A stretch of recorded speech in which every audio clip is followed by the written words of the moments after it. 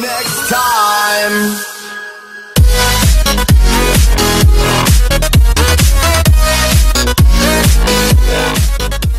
Alright everyone, another episode of PincheAls Garage, and on this one we're unboxing. What are we unboxing? Well, we got a box from SMP. Let's see what we got. Now, this is for the Corrado that we've been working on ever so slowly and quickly. You know, based on the amount of time and effort we got, but we got a bunch of cool parts for the Corrado. So let's see what we got here. Number one, this is a super cool part, and I'll explain that in a minute. Let's see here. Oh, this is cool.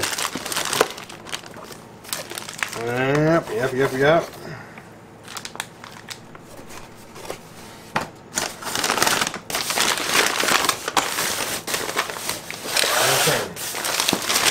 So, I'll explain as I go through everything. So we're going to take everything out first. Obviously these don't come in new. And they're extremely greasy, so these are axle cups, and these are 100mm axle cups. Okay, what is a 100mm axle cup? Well, number one, they come on Mark IIs, and these cups allow you to, they shorten the distance inside the for the axle. So when you use a Mark II axle on the car, number one, it allows you to bolt on a Mark II axle to a Mark IV transmission. That's number one. Number two is they shorten the distance, so you can actually they get the proper length or overall for a Mark IV transmission on a Mark II car, technically, because Corrados are technically Mark IIs. So that's what this is right here, axle cups, and these are 100mm axle cups. Remember that, 100mm. Okay, that's the first part. We'll move that out of the way.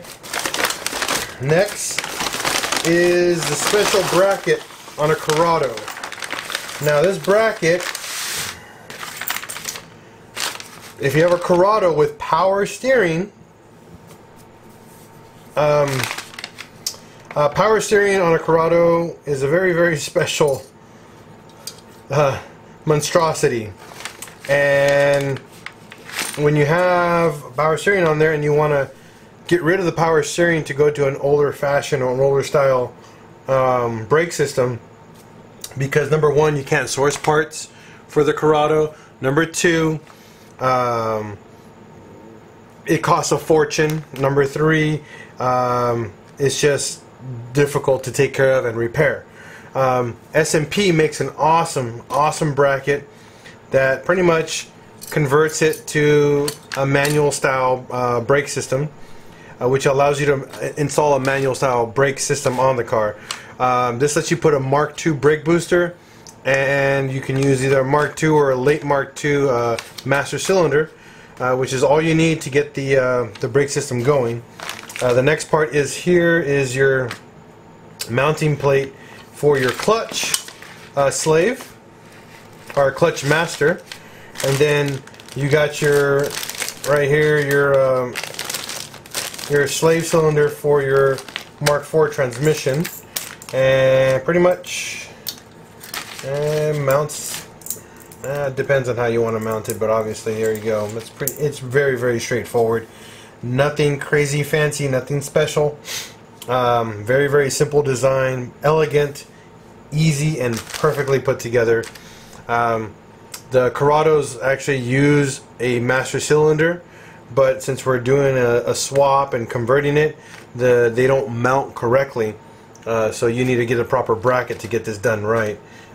Fluid reservoir right here, and all that. So that's easy. Now this is my favorite part right here. This is a super, super cool part, and I'll explain what we're looking at. To a Mark II owner, this is pretty much a speedometer cable. To a Mark II and a Mark IV owner, This is a conversion cable to go from Mark IV to a Mark II. Pretty much on your O2J transmission, you have a digital speedo sensor. Well, what's really cool, since Mark IV transmissions are still old school, SMP figured out a way to convert it from digital to analog, and this is pretty much all you need. This is cool little cable. Prices are on their website. Just check the link right here below, or check the description for that, so you can get your parts all in there. So that's the unboxing of all the new stuff for the Corrado. And then the last big piece right here, the wire harness. So the cool thing about SMP is they can make wire harnesses. They can make stuff work on old cars to do your swaps. These guys are legit. Sorry about the crappy bag here that they shipped it in. It's alright. I mean, it's an old harness. Who cares what it comes in as long as it works to me. And we're going to open this guy, bad boy up really quick here. And I love how SMP ships you harnesses. Like, they come labeled, #1, which is extremely important. They come wired already, and it's legitimately just a plug-and-play system. I just love these. These guys are legit. And we had an issue with one of these on the harness. The harness was actually damaged for the Mark IV portion of it, and I noted that to them, and they repaired it for me, and they gave me a new ignition, or what was it on here? Let me read the note really quick. Mechanical speed oil, tack amp for MK2 cluster, fresh coil harness. So this right here is the ignition coil harness that they refreshed for me. Obviously you can't get them brand new, but you can get them repaired and get them taken care of. So this is legit right here. I'm very, very happy with this harness. Like, again, I'm very, very happy with SMP's workmanship and how they keep everything super, super tidy, and they get it done for you. It's so good, so good. And they get you pretty much all labeled here. So like right down here, good example, right here, labeled it right here. So what is this for? Body. So this is a ground cable. BODY, body, another ground cable. So 2 grounds.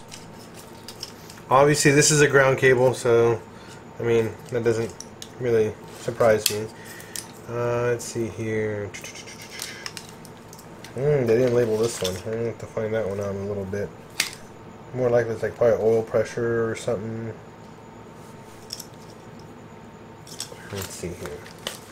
Like right here, these are actually Mark II connectors, or Corrado connectors, that they splice into this and make everything work. I would never have figured this out, honestly. Same with this part right here. I mean, I don't even know what this belongs to. I'm going to find out when I'm working on the Corrado. Oh man, I'm going to figure everything out as I work. But it should be pretty straightforward. I mean, these guys, like I said, they know what they're doing, and they pre-wire the whole entire harness for you. Looks like it's just a straight to Y1. Okay, I'll figure that one out. But yeah, this is pretty much everything from SMP with their swap kit to go from pretty much power steering to manual steering with a proper bracket. Really hard to get parts. If you're trying to do a 1.8T swap with a Corrado and trying to do it